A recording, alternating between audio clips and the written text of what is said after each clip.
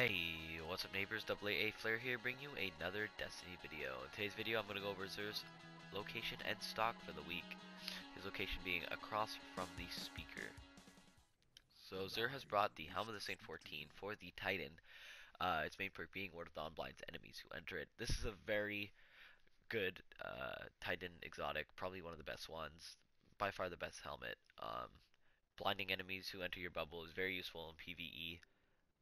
Helping you in a bit when you're in a pickle, when you're low on health, or etc. In PvP, it helps you when you're trying to capture a zone, or in Trials of Osiris when you want to group up and get some Blessing of Light, or the last person alive, and you can set Armor of Light and be protected. So if you do not have this helmet yet, I really recommend picking it up. It is one of the best Titan exotics in the game.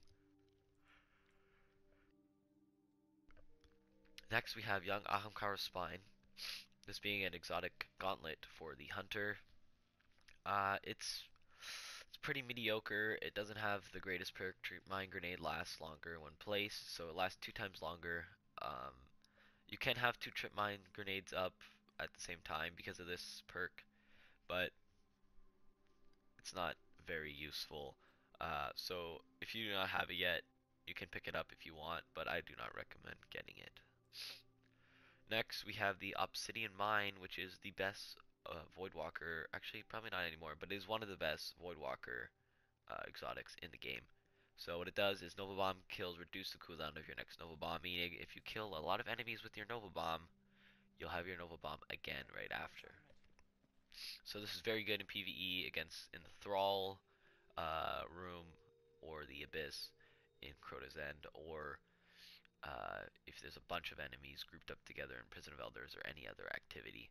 In PvP, this is good because if getting 3 kills boosts your super up to about a quarter after getting your 3 kills. So you'll be 25% way back up to your next Nova Bomb. So if you do not have this yet, I really recommend picking it up.